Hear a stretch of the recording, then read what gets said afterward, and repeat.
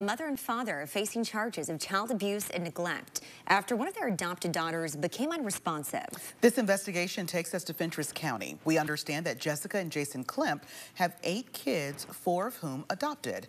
A warrant says that everything started when an investigator went to the Klemps' home on February 18th because of an unresponsive child. At the home, they met with the girl's mother and father, who reportedly said the girl was walking back from outside when she collapsed.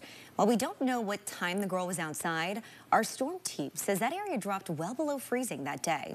A court documents state that Jason then told an investigator that he put the girl in the shower because she felt like she was freezing. We're told the girl was taken by first responders to East Tennessee Children's Hospital. A warrant notes that at first she appeared to be 6 years old. However, it was later discovered that she was actually 12, malnourished and underdeveloped.